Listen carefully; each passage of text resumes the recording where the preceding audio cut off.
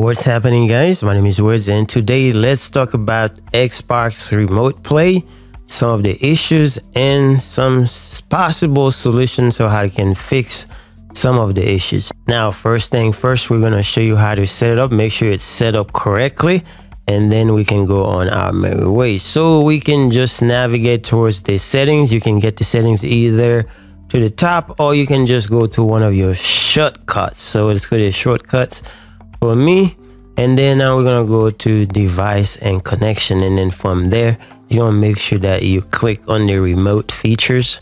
Now what the remote feature does is not only allow you to play away from home through your Xbox, but also it can help you to actually pre-download certain games before they actually come out, if it's available for you to pre-download. That way you don't have to be in front of your Xbox and then downloading your game, and then it'll be ready for you when you are home. So that's one of the main reasons that you would want the remote features enabled. So now that you got it enabled here to the check marks, and the next thing we're going to go to the power options. So we go to the right and see the power options. You got to make sure that it is on sleep.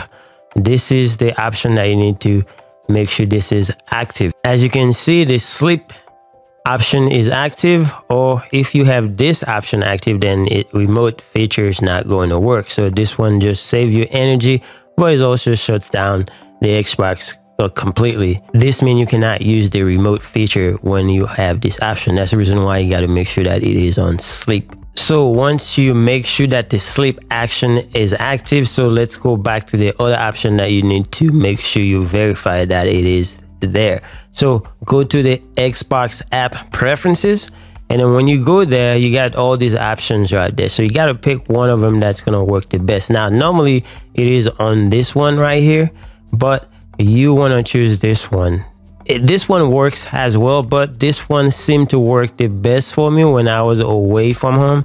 So you can choose that one. So if this option, the second option, does not work, just try this one. So they both work, but this one right here, as you can see, it says only from profile signed in on this Xbox console. That means this console that you're trying to remote in has to be in the same sign in, log on, or that you use. So it makes you the same name tag or whatever that you use to sign into this said Xbox. So you got to make sure you pick one of those options. So as you can see, between those two options, just choose the one that's the best for you. But like I said, this one right here seemed to work the best for me. Now that you make sure all these options are good to go, so I'm gonna just log off the Xbox, and then I'm gonna show you that I'm gonna remote into my computer and then see you how this works. Now let's test the remote play on my PC. So first of all, you can do this on your PC, tablet, phone, whatever device you want to. So make sure that you download the Xbox app for whatever device you are using. For me on the computer, so I'm just gonna go to the Xbox app since I already got it downloaded. So I'm gonna click on it. Now that we are inside the app, so just look for the console symbol, just click on it, and then you're just gonna click on whatever system that you're using. For me, it's the Series X, and you're gonna have the rocket flying. And now we are in remote play, so we are inside our Xbox basically. So then you can see you got all the games and everything that you can do while you were on your Xbox, you can do on the remote play. Now, one important thing is just make sure that you have a good connection. Now, normally a wired connection is a lot better while you are away from your house, from your Xbox.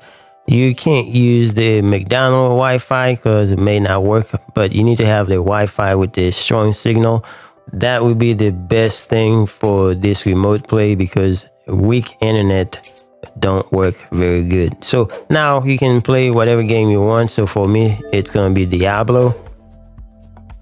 Now that you can see that we can play the game remotely on our computer or whatever system that you are using, so remote play is working. So now it's time to talk about some of the issues and the biggest issues that I've seen, and I'm gonna show you how to fix that issue. It may not work for everybody, but it would work for most people if you have the same circumstance.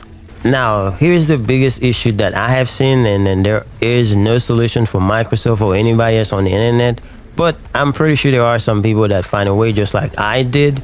Then that solution may not work for everybody, but it will work for some people. So for that, I apologize, and I'm going to tell you exactly. Now, you can see it says, we found your console but can't connect. Try from a different Wi-Fi or cellular network.